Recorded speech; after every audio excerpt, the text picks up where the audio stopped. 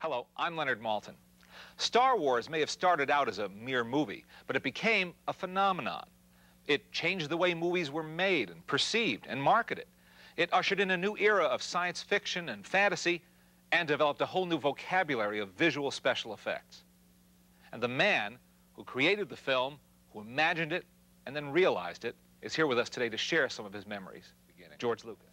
What was the beginning? I would say probably the original impetus for the whole thing was I used to watch a serial on television called Adventure Theater, and they had Flash Gordon Conquers the Universe on it, and I used to love that. So I went off and wrote my own space opera.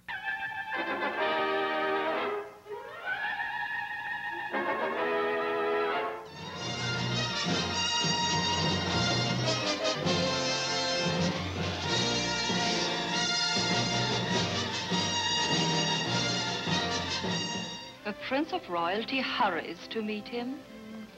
Your Majesty, Queen Freya. May I present the Earthman, Flash Gordon. Your Majesty. I don't know who you are or where you came from. From now on, you do as I tell you.